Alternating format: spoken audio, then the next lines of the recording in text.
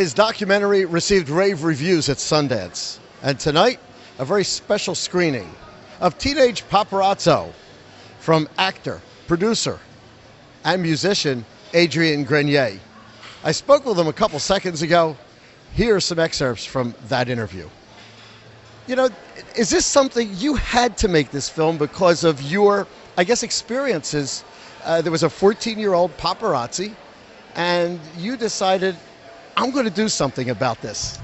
Well, I'd always been curious about the paparazzi, but after seeing this young 13-year-old boy with a camera and being one of the paparazzi, I knew something was more sinister at play, so I had to make a film to try and figure out what that was all about. Well, it got great reviews. They're going to see it here tonight, and it continues to. Entourage, just wrapped. That was a trip, wasn't it? Yeah, definitely. Great memories. Anything you want to share about just the time you had on the show? You know, it's a very poignant departure, you know, and I'm going to miss the guys, but we'll have a reunion on the big screen. What do you got in the future? What's coming up next? Well, right now I'm pretty occupied with the Teenage Paparazzo Experience Tour. In fact, if you want us to come to you, let us know. Go to the website, demand a screening, and we'll show up. That's true. It's the first thing you see on the website, teenage-paparazzo.com. They will bring it to your school with a special guest.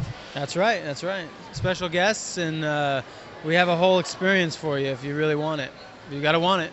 Mark Berman here with Adrian. The pool at Harrah's in Atlantic City for NJ.com.